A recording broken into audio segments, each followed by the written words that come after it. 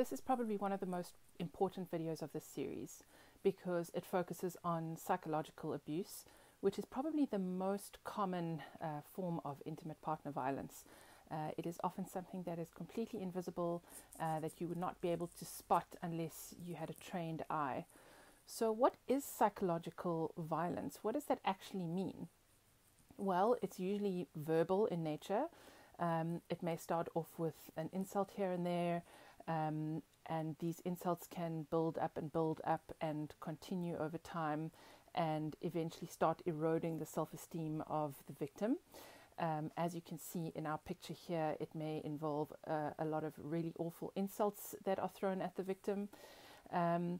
And often the perpetrator will try to make the victim feel that they are unlovable or would not succeed in a relationship with anyone else. That's just one way of keeping them in the relationship and controlling them. What often happens also is that the perpetrator can succeed in making the victim think that the abuse is their own fault and that they are deserving of the abuse. There can be a lot of accusations that are untrue or false. There can be a lot of verbal threats and intimidation. And there is one strategy which not many people necessarily know about, which is called gaslighting, which is to slowly make someone think that they are losing their mind or that they are crazy. So an obvious example would be where the perpetrator is having an affair with someone else and the victim has seen all the signs, there's clear proof, but the perpetrator keeps denying and making the victim think it's all in the victim's head.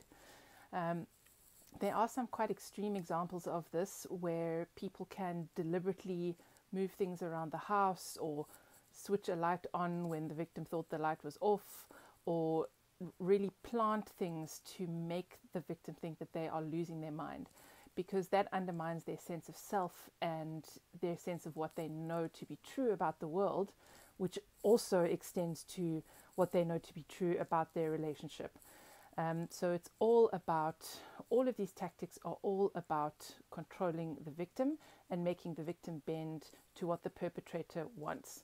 What the perpetrator wants them to wear, what the perpetrator wants them to do, who the perpetrator wants them to see. Basically, everything about the victim's life comes under the control of the perpetrator. And that leads us on to another very important concept.